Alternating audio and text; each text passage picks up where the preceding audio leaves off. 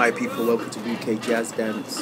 At the age of 8 years old, I created a character called Eventually Swing Kid, dancing to swing music, crooner music.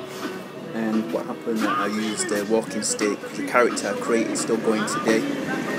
Basically, I created my own voice. I wanted to learn the dancing that was on television. There was no school, there was nobody going to teach you. So what you do is you tend to learn yourself, don't you? I was influenced by a black movie on the television that very much influenced me. And I still do that today.